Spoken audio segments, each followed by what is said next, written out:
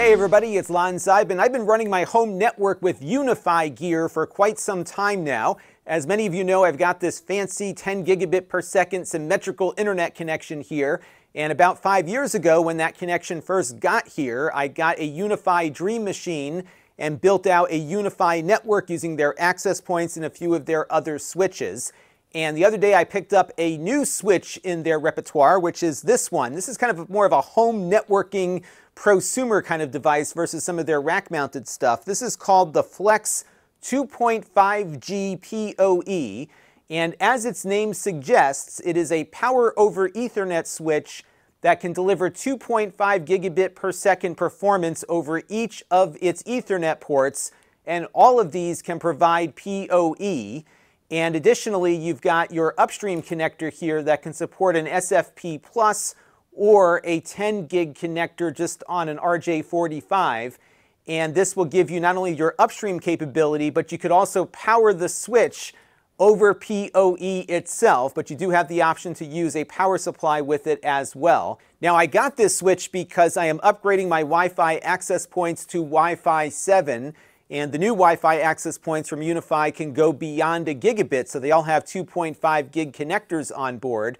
And so I needed something with PoE and 2.5, and this one fit the bill. My current Unifi PoE switch is only gigabit. So what I'll be able to do with this is get a bunch of additional 2.5 gigabit ports added to my studio down here, and I've got power now as an option on all of them. And I do have a bunch of video production gear that uses PoE, so this will be quite useful for that. Now, what I'll be doing is uplinking this to my main network over 10 gig, and I'll be keeping this in my data closet and using one of these directly attached copper cables, which are SFP connectors that go into there. And I've got a Unifi distribution hub that also has an SFP connector, so its upstream will be 10 gigabits, even though each port will be limited to 2.5. And a little later in the video, we will do a demo to see how the performance is on this, in addition to testing out its power capabilities. And there is some nuance to this, which we'll go over in a minute. Now, I do want to let you know, in the interest of full disclosure, that I paid for the switch here with my own funds, along with the power supply that I also had to get. All of the opinions you're about to hear are my own. No one is paying for this review, nor has anyone reviewed or approved what you're about to see before it was uploaded. I should note, though, that the Dream Machine router that I've been using from Unifi since 2020 did come in free of charge from Unifi back then, but again, this one I paid for with my own funds. So why don't we get into this now and see what this switch is all about. Now, the price point on this came in at $199. They have a non-PoE version that costs $159.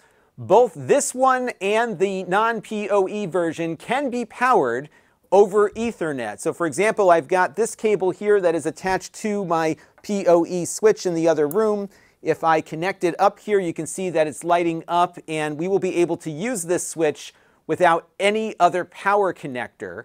And this is true of both the PoE version here, along with the one that doesn't do PoE out. So the lower priced one does not do PoE on the output, but you can power it over PoE if you choose to do so.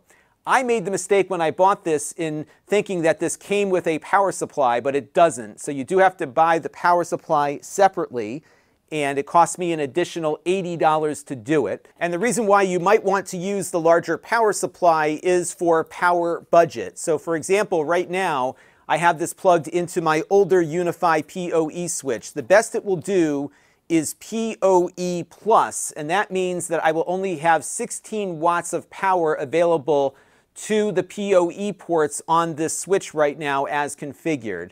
So if I use the power adapter, I get 196 watts of power budget, but again, only 16 based on how I am currently connected. If you have a PoE+++ input, you can get 76 watts of power availability, or 46 watts over PoE++. And of course, you'll have to see whatever your injector or your switch provides. So I think what I'll do initially here is get this set up with just this connection, but then I will disconnect everything, get the power supply attached, and have it configured similar to how I plan to use it rolling forward here. Now, from a hardware perspective, it doesn't have that industrial metal feel of the rack-mounted gear that they make, but it feels like a very nicely designed consumer product nonetheless. It does get a bit warm, but there's no fan on board, so you'll definitely want to keep the area around it clear for cooling, but I haven't had any power issues with it so far in my testing. You have the option to leave it flat on the desk. They do have some rubber feet here at the bottom.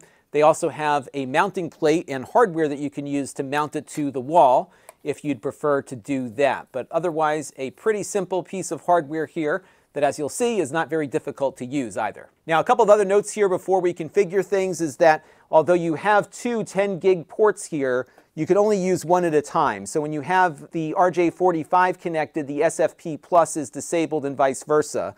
You can't get power over the SFP Plus, but that's not a big deal for me because I'm going to have the power supply attached and then have my 10 gig backbone running out of the SFP Plus port here.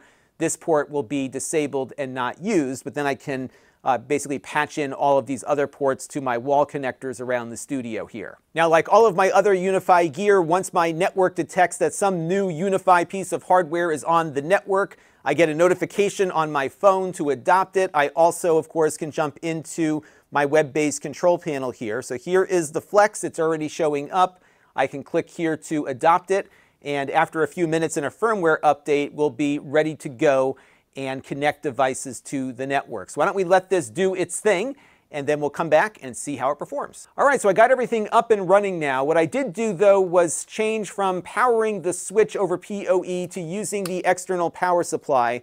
That way I can connect up a bunch of PoE devices and see how it handles all of them. If I didn't do that, I would have very limited power budget based on what my current Unifi switch can provide.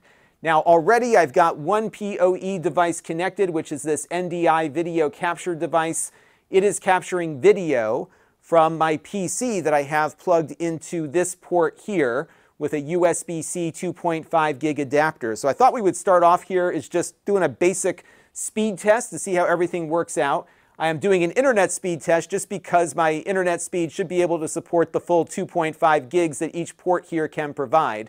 And of note, the switch is also sending back this NDI video, so we are going beyond 2.5 gig on the upstream back into the main network.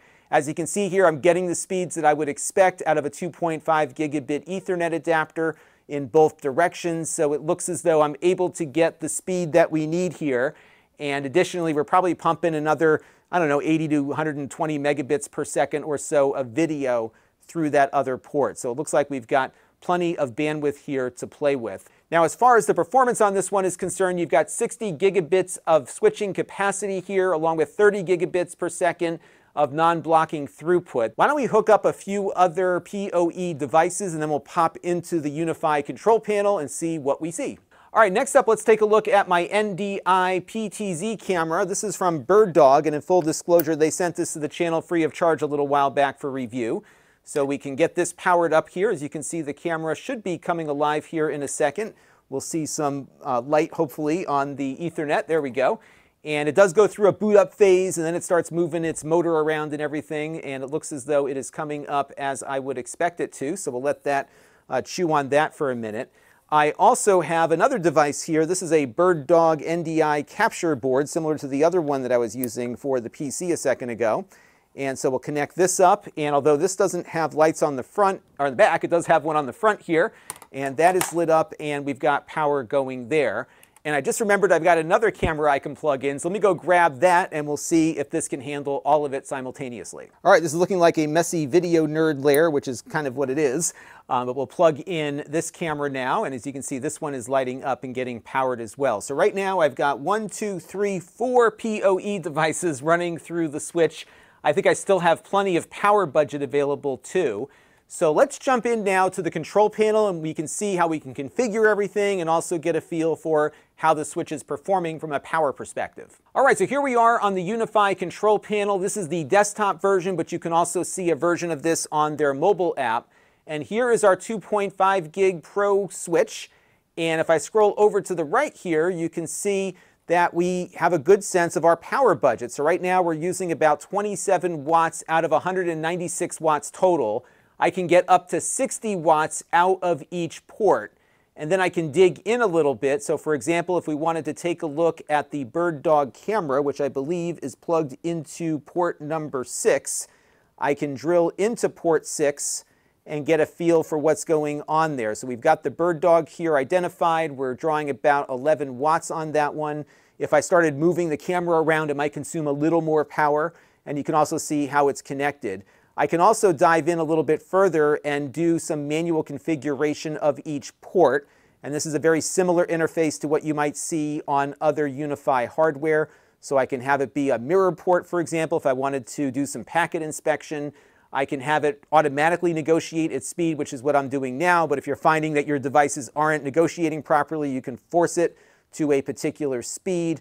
And you've got all of the other types of manual controls that you typically find on these Unifi switches. And that's one thing about Unifi, is that everything is so nice and tightly integrated. It looks very familiar, and the configuration process, once you have your initial Unifi controller configured, is pretty much plug and play. The hardware gets detected, you get prompted, and you click a button and it's suddenly part of your network, and then you can drill in further and do more to it. Now, for a controller, my Unifi Dream Machine router is the controller. If you have a different router that you'd prefer to use, you can get a separate piece of hardware from Unifi to act as the controller, which basically manages all the configuration. You can also run it in a Docker container or on a computer somewhere as well. So you do have a lot of options for how you handle all of this. But as you can see here, it's a pretty simple interface here and very much similar to what you would experience on other Unifi hardware. So all in, it's got enough capacity for what I need it for. I think what I would have liked better would be to have an extra 10 gig port or two to give you the option for some faster connections along with the 2.5s here. But as far as its integration is concerned, I've been waiting for Unifi to come up with something that was affordable, that had a decent power budget, and had that 2.5 gigabit option, which many of their switches didn't have up until recently. So this one is a pretty nice choice here. My favorite switch in the house, though, is still one that's made by QNAP. That one has 3 10 gigabit per second ports. I've got it upstairs in my gaming room. So I've got my gaming PC hooked up to one of those 10 gig ports. I've got another 10 gig for backhaul back into the main network. I've got a free 10 gigabit port, and then I've got a bunch of 2.5 ports on there as well for all my other stuff. That one doesn't do PoE, but otherwise from a port standpoint, it has everything that I could want. This one has just about everything that I want. Of course, it also has the Unifi integration, but I would have liked it better if it had just maybe 1 or 2 more 10 gig ports on board, but I'm sure at some point they'll come up with something else in the future. But it's nice to see them coming up with something for this segment of the market, because I often found myself stepping outside of Unifi's products and losing that integration to get the connectivity that I wanted. And this one is very close to what I've been looking for at a fairly reasonable price. Although I am a bit miffed that I missed the fine print about the power supply when I bought it. It would have been nice to have had the power supply included, which was my assumption. But that gripe aside, it is a nice piece of hardware from Unifi, and it's going to be a very nice integration into my network. I've got more to come on some network changes coming soon, so stay tuned for that. And until next time, this is Lon.TV. Thanks for watching.